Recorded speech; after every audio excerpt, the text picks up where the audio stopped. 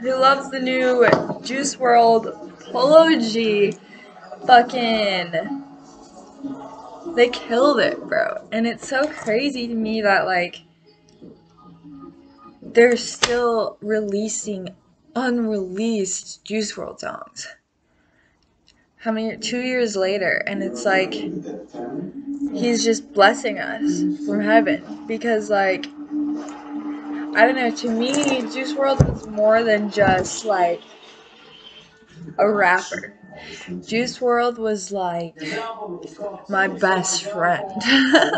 He just didn't know it. Like, I spent so much time listening to Juice WRLD. I spent so much time like researching Juice WRLD after his death, and like it's crazy to me that 1 minute, 1 second, somebody can be here with us, and then the next second they're gone forever, until you die too, until we go back to source.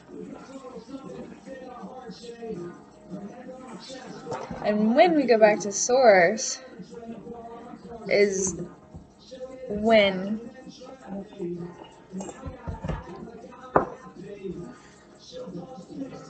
we go back to source is when we get to experience a new life. And the beauty in it is we get to pick the life. So, for example, right now I'm Amabel Schweinsberg. And for 21 years, for 18 years, I've been this girl that people know. And she's not too special, she's just pretty and has a big butt. She's not very good at school, she's average at tennis. And she dates a popular kid that plays football in college.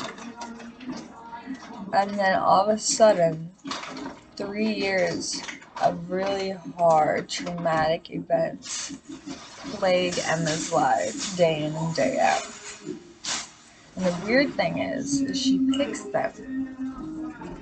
So she chooses to be hers. And we don't really know why.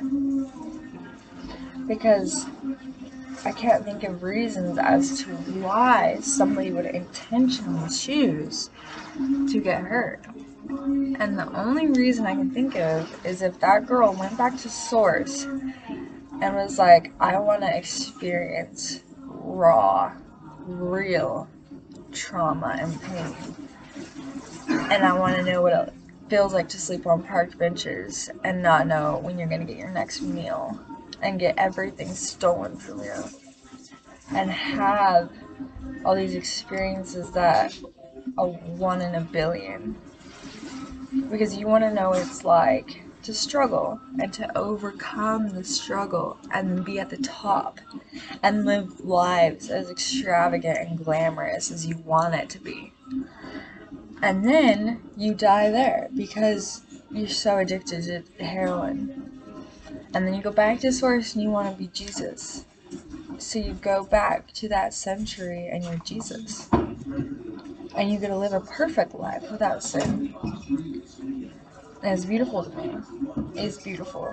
I'm gonna make some coffee.